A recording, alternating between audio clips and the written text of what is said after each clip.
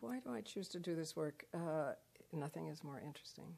Nothing is more rewarding. It's as if there's something in us as human beings, women and men, that just from birth says, I have these rights. I have a voice and I have a right to use it. I have a body and the state has no right to it, and no one else does. So as always, if we're inclusive of each other, it ends up helping everyone. It ends up supporting everyone's human rights. I hope in 50 years we see human rights as just part of the culture, that we've absorbed them.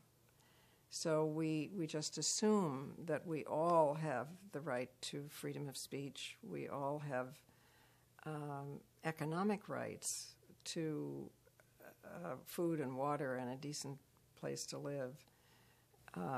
We all have bodily integrity, women as well as men. We get to decide what happens to ourselves from the skin in. And we won't be able to believe that there was ever a time.